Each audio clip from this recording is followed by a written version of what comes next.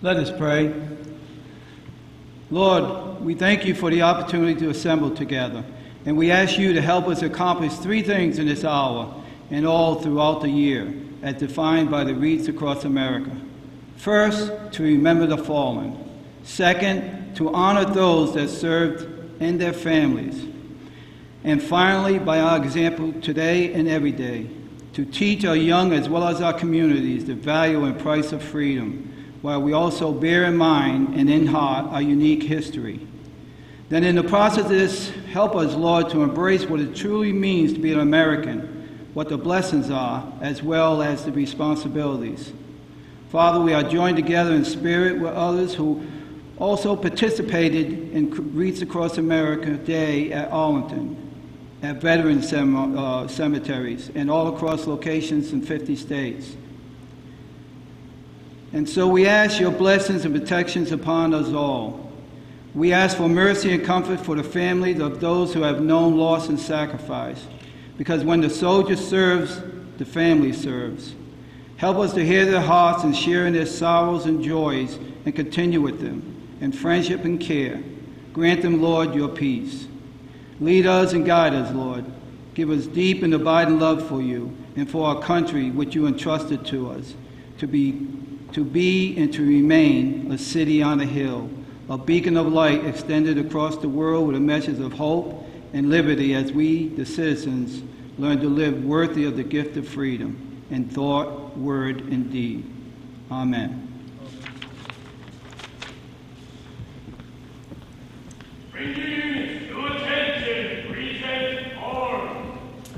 He is a 2002 graduate of Fishburne Military School, where he received an advanced diploma, and a 2006 graduate of the Virginia Military Institute, where he received his bachelor's in history with a minor in English and a commission into the Virginia National Guard.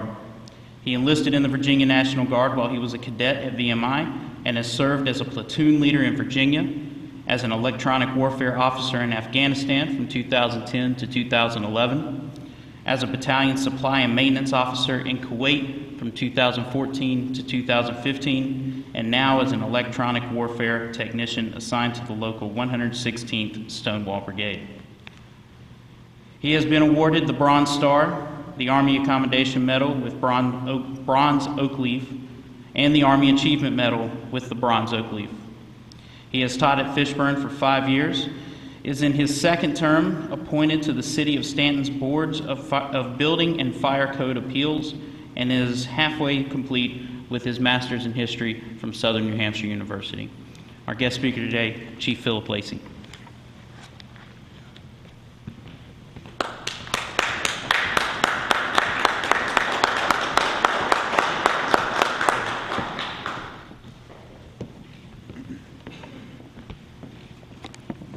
Thank you, Major Green, sir. Distinguished guests, faculty, staff, members of the Corps of Cadets, friends and family.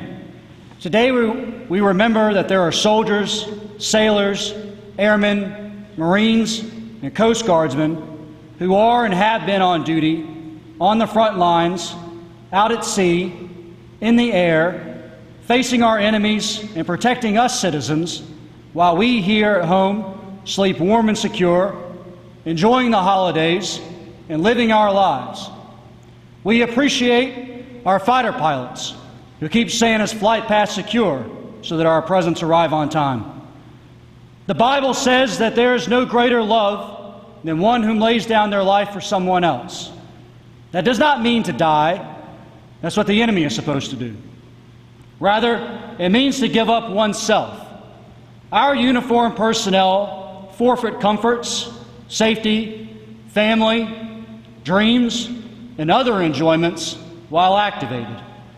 The enemy does not cease their relentless efforts to disrupt our peace, even on Christmas. I personally have twice served over Christmas time, first in Afghanistan and then in Kuwait. Having a chance to call home, even for maybe 15 minutes, to tell your love that you love them is perhaps the sweetest Christmas gift imaginable. Those conversations are ones that you never forget. Let us not forget either this holiday season about today's service members and their families missing them. Let us not forget those service members who are resting in foreign soil, those who will never return home to their loved ones, nor those whom are sitting in enemy prisons or in unmarked graves. Their self-sacrifice is the most important gift that you will receive this Monday. Thank you again for the honor today to address the Corps. Good job.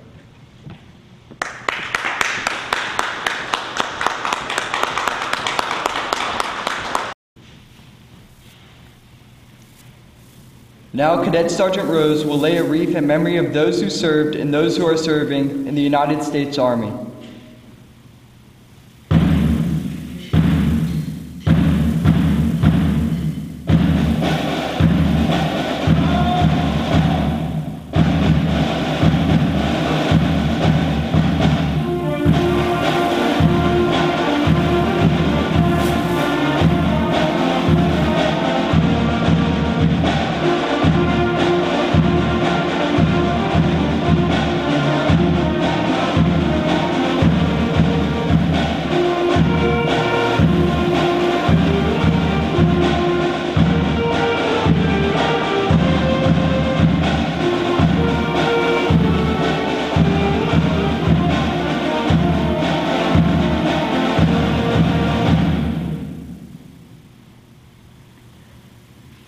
Now, Cadet Sergeant Stevenson will lay a wreath in memory of those who served and those who are serving in the United States Navy.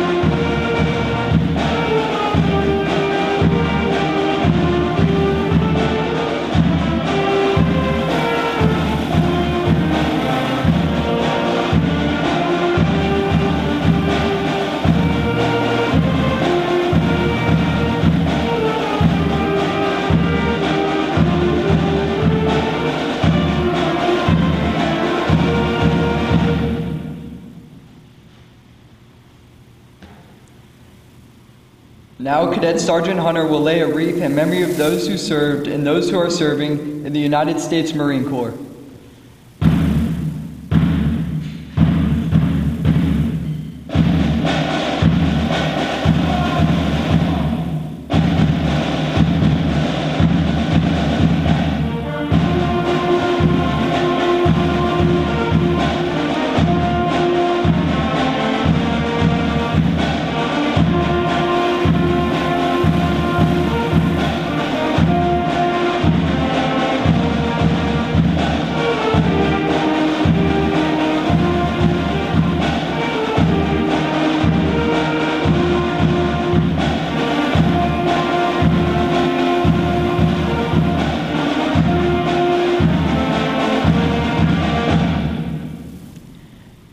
Now, Cadet Sergeant Liv will lay a wreath in memory of those who served and those who are serving in the United States Air Force.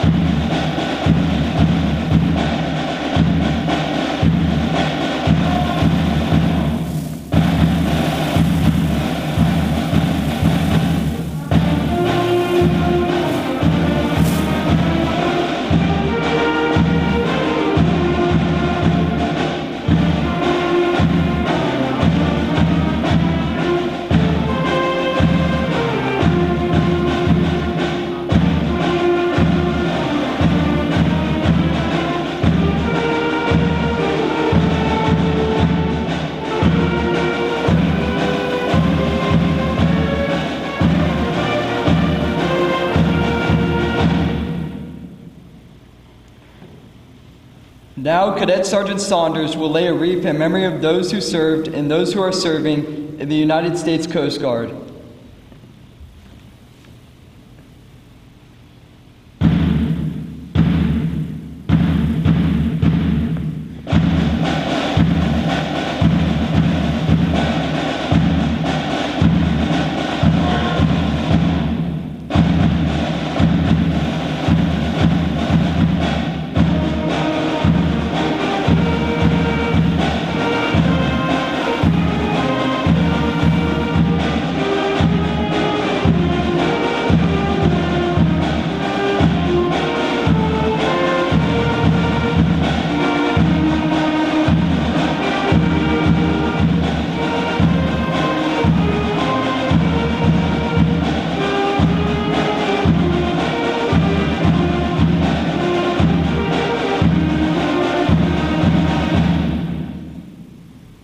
Now Cadet Sergeant Jarrett will lay a wreath in memory of those who served and those who are serving in the United States Merchant Marines.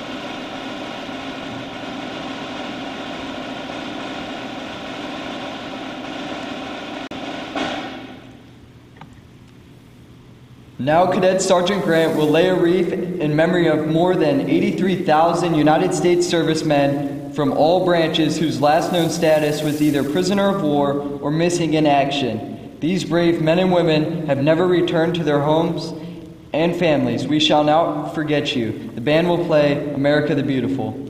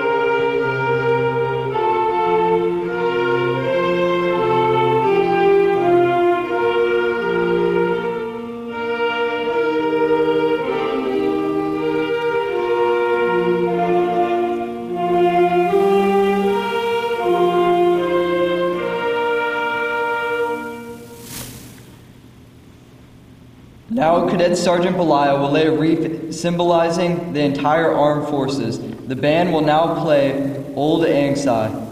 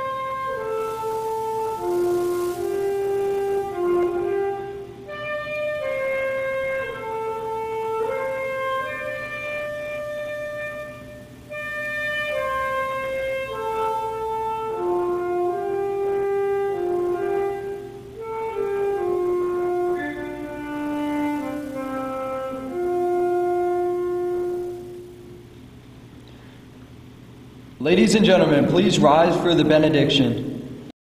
Let us pray. Father, be with us as we move forward to fulfill your will today as your people, as American people, this day and every day, with all our soul, with all our heart, and with all our strength, while we yet have breath.